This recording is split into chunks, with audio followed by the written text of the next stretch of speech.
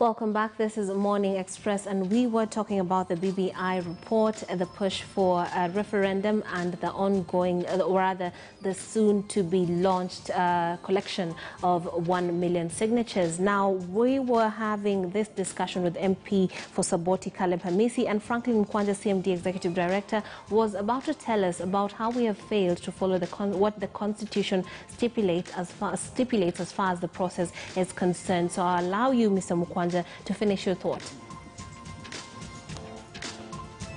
Thank you. My point has remained that the process is really clear on how to introduce a constitutional bill in Parliament. The process for a referendum is also quite clear, and it's provided for in the Constitution. I think in regard to the process, it is the laziest argument to say, oh, this is being rushed through or not, even not looking at what Honorable Hamisi said, that we began this conversation way back in 2017, 2018. Now, the handshake has evolved into a constitutional amendment proposal. The question we should be asking is, are the timelines provided for in the Constitution being adhered to? Is Parliament, responding to its own standing orders on how to go about a constitutional amendment bill? So for me, the most straightforward thing is the process. Whether we will have, which is remotely possible, a contested referendum or not, we need to look at the content. And looking at the content, not to achieve a non-contested referendum, but to make sure that whatever the outcome, whether Kenyans vote yes, whether Kenyans vote no, the referendum does not become a builder to a chaotic situation, to the ethnic tensions, in 2022 general elections. Because, as I say, and which no politician will refuse, is that the referendum is a decoy. The whole process of a referendum is a decoy. The whole idea is that the political class is positioning to have control of the 2022 electoral process. And that is where Kenyans need to really focus and make sure that either all the reforms or most of the reforms that are being proposed under any framework, whether a Kuru court comes back with his Punguza Vizigo, or whether those that Honorable Hamisi thinks are opposed to the BBI process summon enough courage to come up with their own outfit. Yes. The process goes on. We must make sure that all or most of the reforms that are coming are people-centered, are issue-based, are really structured in a way that we solve the real national challenges that face this country, and not just looking at the issue of positioning in 2022, and also look at how cohesive this country will be post-2022 general election. Okay. Honorable Hamisi, there has been concern as well about the cost of going to a referendum in this time where we are facing economic challenges, and obviously the COVID-19 pandemic cannot be ignored. So what do you say to that, given that, the figures that are coming up in terms of what this would cost a country is something that has been deemed unnecessary at this time by some? Yeah, democracy comes with its expenses, and the referendum process is part of tenets of democracy. Now, if you are going to postpone an election, for example, in pretense that there is no money to carry out an election, is that a possibility in a democratic nation? So you cannot use the excuse of funds to stop a process that is so democratic like a referendum. And even though you are questioning about the amount, the question would be, how much are we talking about? Has anybody come up, or has IBC come up with a clear figure? Because we see a lot of figures being thrown around in the media and what have you. But is that the correct figure? The IBC mentioned the 14 billion being the possible figure.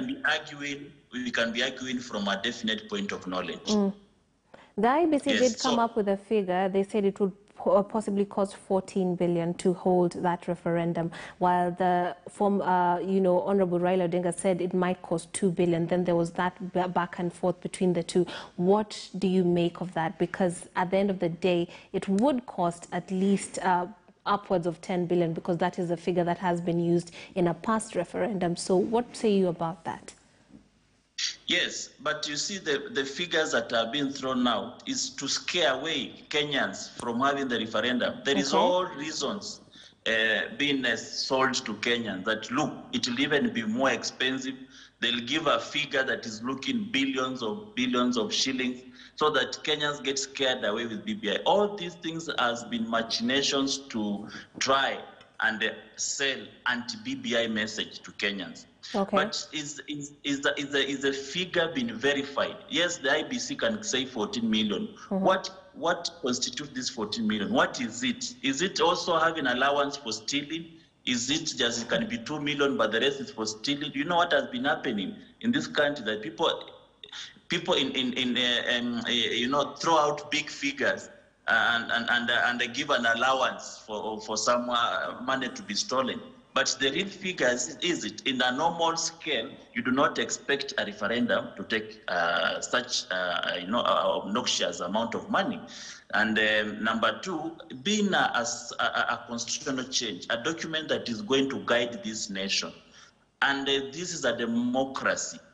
You need to have some kind of an expenses. Democracy is not cheap. In US, for example, while they were doing an election, the recent concluded election in the US, they were still doing a referendum. Part of the question on the ballot was that it was a constitutional amendment. Even in times of a corona pandemic, they were still doing a constitutional amendment. Last year I was in Romania. What they were changing their constitution, and the whole country was voting in the referendum, was just a small sentence, a small clause that said marriage is between two people. And now that one gives allowance for homosexuality and gayism. So they were changing to say marriage is between two people of opposite sex. That one alone took them to a referendum. Okay. Just to amend one clause. So amendments of a constitution that does not work for the people, it is it is provided for a democracy. And if we accept a democratic nation, then we need to bear with the cost that comes with it. Okay. Honorable Hamisi, there are those who feel that actually, as you've pointed out what's happening in the US, that perhaps we should just couple this with the upcoming 2022 election. What say you? It's not possible because some of the proposals in the document must be implemented immediately. Yes. Now, you cannot send people to the ballot, and yet there is a proposal that members of parliament will also be in the executive. That is something that is also going to have a lot of ramifications when you go to the ballot without one having been sorted. Now, this constitution, once it is passed, it's supposed to be implemented immediately. You cannot implement it after now another 5 years to come. So you must, by the time you are going to the ballot, you must have passed it so that some of what is going to be on the ballot, like the proposition on the governors to have a deputy who is a woman. Yes. So how will that governor who has gone through the ballot, who had a man as his deputy, going to change now? The constitution has changed. Now you are going to drop your man as deputy to get a woman. What will inform that? Yeah. So it has no provisions that will make it possible for it to be held at the same time with the election. Okay. Mr. Mkwanza, let's talk about cost. What's your take on that? Yeah, on the issue of the cost, the word corruption is key. And you have to appreciate that in this country, corruption is budgeted for. And if you want an answer on the cost of elections in this country, read the auditor's report.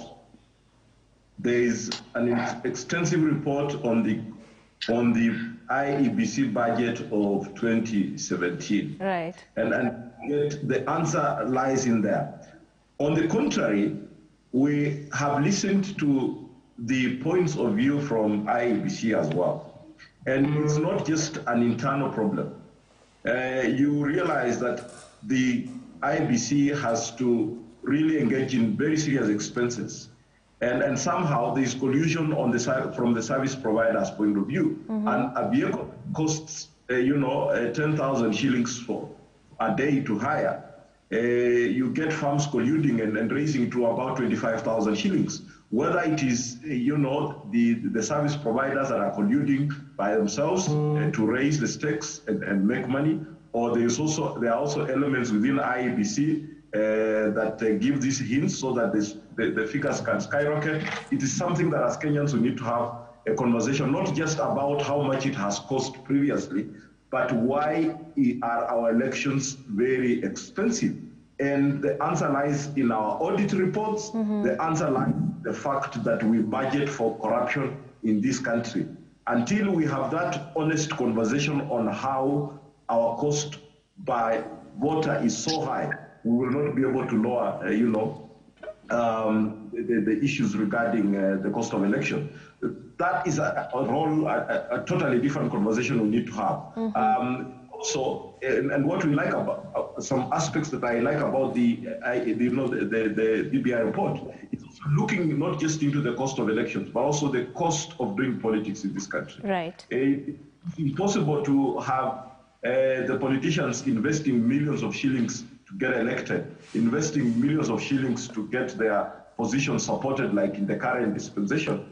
Of looking at in the current discourse of discussing BBI, and expect that they don't want to earn dividends, at some point. And that is why we are very clear on this. The referendum is merely a decoy.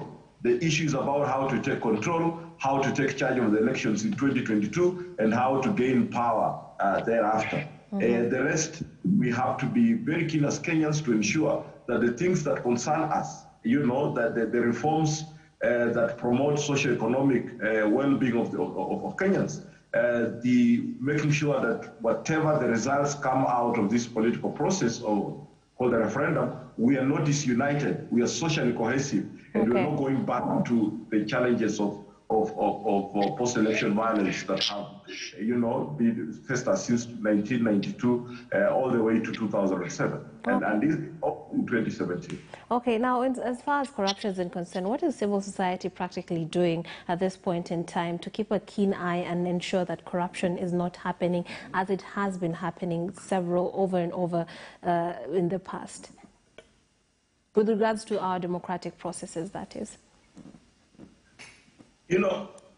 As I said, corruption is budgeted for, and you have to look at it. And the role of the civil society is to mainly draw attention to these facts and lobby members of parliament like Honorable Misi that sit in these committees to be able to do their role. The challenge that we have is that we have elected leaders that are entertaining executive overreach. If you look at the concept of CDF, it challenges, the ability of the member of parliament. It's an executive overreach, and it's a legislative overreach as well, because the role of an MP is to oversight.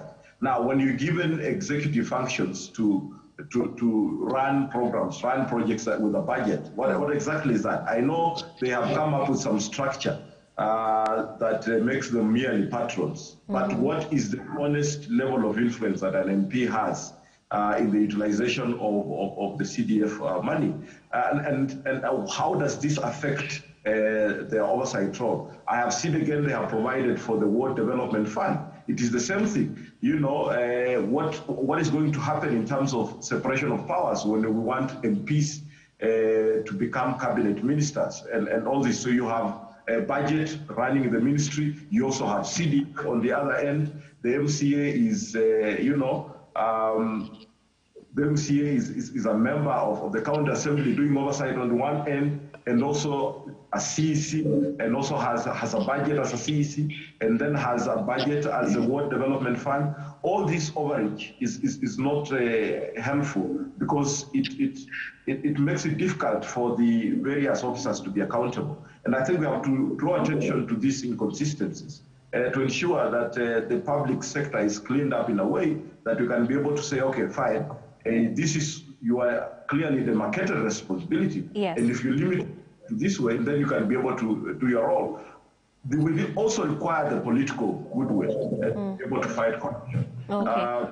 Cases are handled in a way that we can see there are political connotations in it. That does not confidence. We need to see commitment at the highest level, because impunity, disregard for the rule of law at the highest levels, does not encourage Kenyans to be part of this important fight to deal with corruption in the country. Okay, Honorable Hamisi, I'd like your comment on that as you're closing, as we close. Honorable Hamisi, can you hear me? Yeah, and I think that. Hello. Yes, we can hear you. Yes, in regard to the members of parliament still having an oversight role to the CDF funds, I think this was an act of parliament, and it was passed to enable funds run from the central government all the way to the grassroots. And this was part of the decentralization of funds to make sure that the local mwananchi is able to get services. And when we decentralize even further to the ward level, I think it is a plus. That was the essence, that was the tenets of the tenets of devolution. So it is, you can just go around the country and see how Kenyans are happy and content with the devolution as it came in. So when you devolve more, you are actually making sure that the resources are actually going to the lowest units of administration as possible. So to me, that is a plus. It is one of the most, if you go across the continent, you'll find Kenya having one of the most progressive devolution structures. And this is going to even put us at a higher a pedestal in terms of devolution, and how we have been able to structure it. So some of these provisions, if you ask the common mwananchi, will tell you they're actually very important. Okay. If you look at the members of parliament coming from, the members of the executive being also members of parliament, it's going to reduce. You remember, they're not going to draw salaries as ministers. They're only going to retain their salary as members of parliament. That is going to reduce the cost that we pay the members of the executive. And also, it also comes with the representation mantle, because remember, people, there are members of the executive who do not have the powers of wananchi. They are not representing anyone. They do not know what the common mwananchi goes through. A member of parliament who was representing people, serving in the executive, is able to give policies that are in line with the cries and the views and the agenda of his people, because he's been voted in, he represents wananchi, he knows exactly where it pays the common mwananchi. So I think those are some of the progressive things that do not need time. They are very urgent, it needs to be done now, the signatures needs to start immediately. Okay, Honorable Hamisi is the Member of Parliament, Caleb Hamisi is the Member of Parliament for Saboti. Franklin Mkwanja is the CMD Executive Director. Thank you very much, gentlemen, for being a part of this conversation. We are going to take a break, but on the other side, we shall be looking at the Transport Licensing Appeals Board, get you information on what it is all about, and of course, why you need to be interested in what they could do for you. Let's take a short break and come back with that.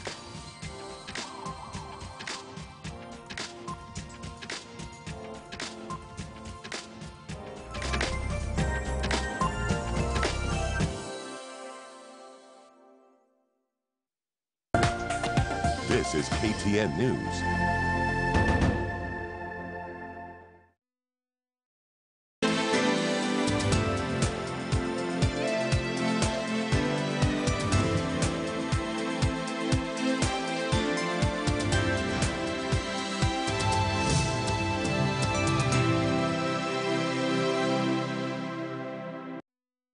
Get your aerial decoder for 1,499 shillings or a satellite dish for only 2,999 shillings.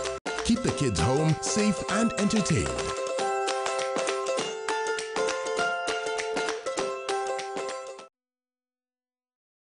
Next week. week on the Great Kenyan Bake Off. The margins for error are getting thinner. It's patisserie week and the semi-final for this season of the Great Kenyan Bake Off. Only 3 will make it to the final. This is called panic. Watch as the bakers try to perfect a challenging technical that will see some start over and leave some deflated. It's not come out right. Don't miss the tension in a dramatic penultimate signature challenge where 3 will stand while 1 will fall apart and leave the tent. It's about to go. The Great Kenyan Bake Off, brought to you by Unga Limited, inspiring a nation to bake. Majaribu ni kawaida maishani. Hatujaribiwi ili unyonge wetu uonekane, ila tuweze kugundua nguvu zetu. Kwa kila wingu la majaribu kunayo hazina.